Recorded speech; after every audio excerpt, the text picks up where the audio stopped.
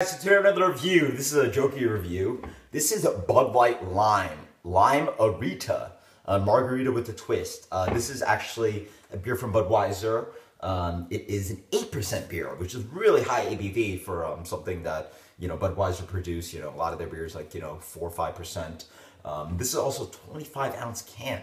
So they're probably about, 5-6 beers worth of alcohol in here, but if you drink a 5% beer.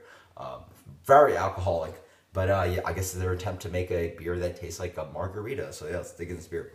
So the beer actually comes in a really nice color. It's actually a nice kind of peach color, almost like a hazy lemonade. Really nice color. Let's dig in on this. It smells like sweet lime juice.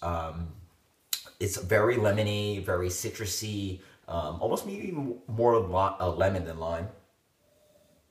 But it's really quite sweet, tastes almost sugary. But yeah, it smells almost sugary. So yeah, let's get the flavor on this. Cheers.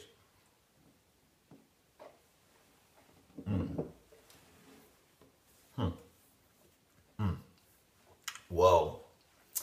I don't know why this beer is so sweet. Oh man, it's like sugar water. Oh, it's gross. If you guys have seen the film Men in Black, you might know what I'm talking about. There's a scene in Men in Black where there's like a cockroach who has sort of taken the form of human, and sort of what they want is sugar water. So he's at a diner, and he's like, it's like sugar water. That's not a really good impression, but it's like sugar water.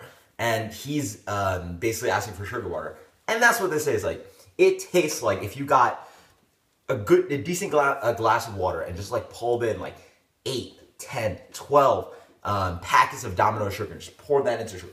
It is extremely sweet.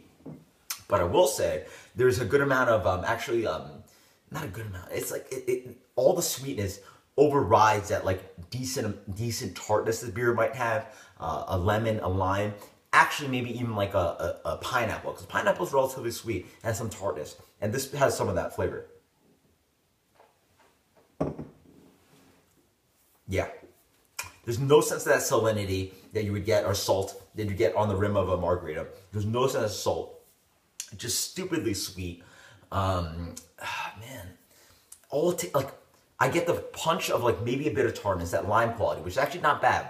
But then it's just all sugar water, and on the back of my palate, all I taste is sugar water. It's really not fun to drink. Oh man. I will say though, at least that the beer does not taste like alcohol. It objectively does not have many flaws, other than the the dumb amount of sweetness it has. It does not taste like grains that you might get in Budweiser. It does not have huge alcohol in the back. Actually hides its alcohol very well. I do not taste the sense of the alcohol, obviously because of all that sugar in there.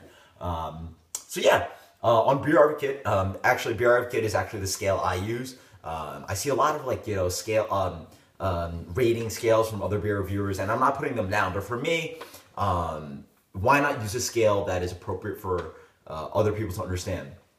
So Beer Advocate is obviously, tons of reviews on that. So for me, this beer gets a 53 on Beer Advocate. For me, I think it's actually better than that.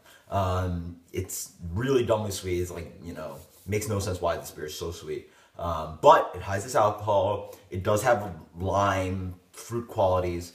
And so I'll give this beer a 65. I don't think it's that bad. If someone really had a huge sweet tooth and did not like craft beer or drinking anything relevant to beer, they should probably drink this.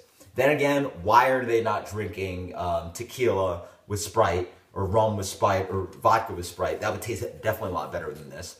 But this is not very good. But at 8% ABV, hides the alcohol, super sweet, but yeah, it's not good. So until next time, guys, cheers. Hope you like some, silly reviews that I do. Let me know if you guys want me to review any bad beers, but I will not be drinking the rest of this beer. I'll be pouring it down the drain. This is not a great beer. And this is Bud Light, Lime-A-Rita. Until next time, guys, cheers. Later.